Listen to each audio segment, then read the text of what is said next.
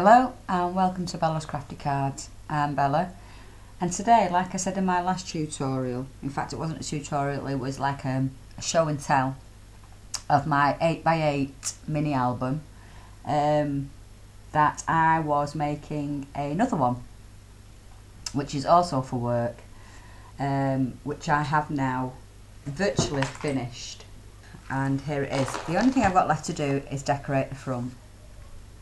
This one is, if I'm not mistaken, it's a 6 1/4 by 6 1/4 mini album, and the spine's 2.5 inches.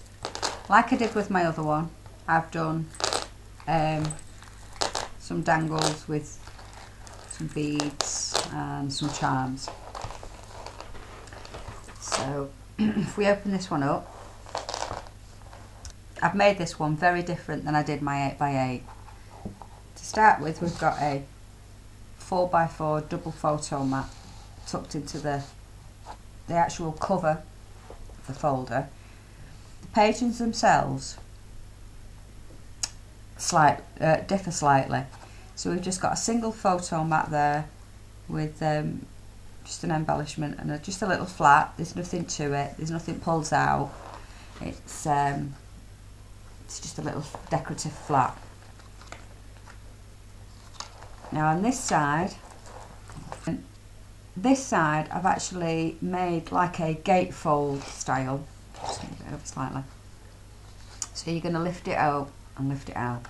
There is either 2 places for journaling spots or small wallet sized photographs if they want. And on the top here I have a little pull, and which pull it up to really reveal places for up to 5 photos on that photo mat. So go on to the next page, and the next page is just a standard photo mat with again a 4x4 double photo mat in the tag. This side I've done a corner pocket that holds a double photo mat. This side again, it's just got one of the decorative flaps, nothing to it, and a standard photo mat. Here I just have again a standard photo mat, and all I've done is I've just embellishment. I used the same paper packs. In fact, I'll bring them in just in case you didn't see my other video. The Do Crafts 8x8 Ho Ho Ho series and 'Tis the Season series paper packs as well. So them's the 2 I've used. So this one again, it's like a gatefold, and when you open it up again, it reveals places for 5 photo mats.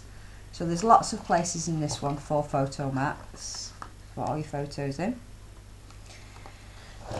This side I have the 4x4 double photo mat,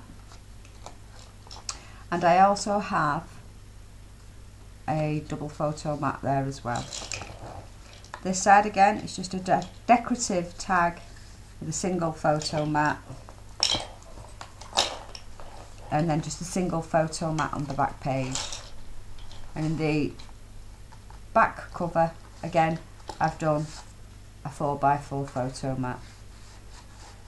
So I've just put a little with love on the back, and all that's left to do, like I've said, is to decorate the front.